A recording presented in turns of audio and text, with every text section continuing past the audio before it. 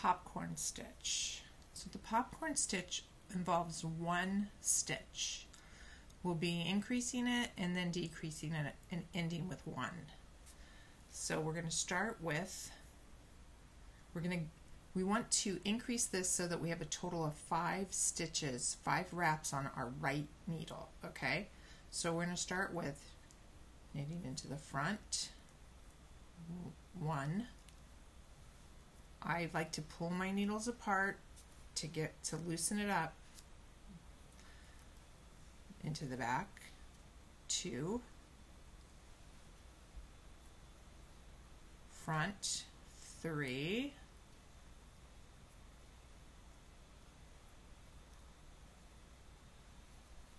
pull them apart, back, 4,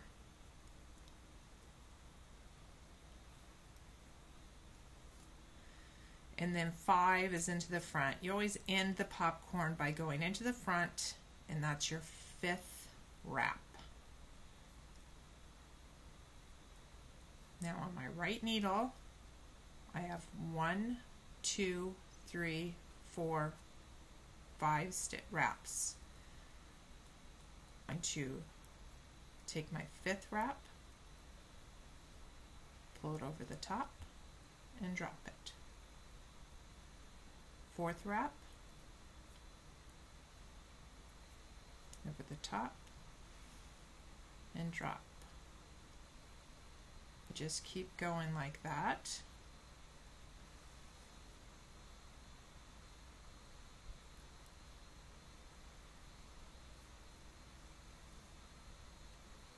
Until you're back down to 1 stitch, and that is your popcorn. So I'll do one more. And the reason why I say pull your needles apart in between every time you increase is so that when you go to pull your stitches over that first stitch on your right needle, it's much easier. If you're tight, it's going to be so hard to pull it through. So 1, into the back, 2, into the front, 3,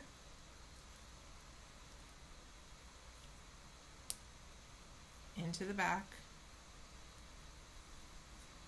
4, and last one. And if you're in the middle of it and you're like, I don't know how many I've done, you can just check. You know you want a total of 5, right? So I have 1, 2, 3, 4. So I know I need to go in one more time. So I just go in, pull it through, and pop it off. Then I'm going to, again, drop it from the back to the front. The last stitch, you just keep on going.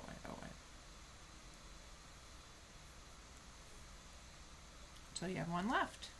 And you can tighten it up, and then you can just keep on knitting. Just pop that up like that.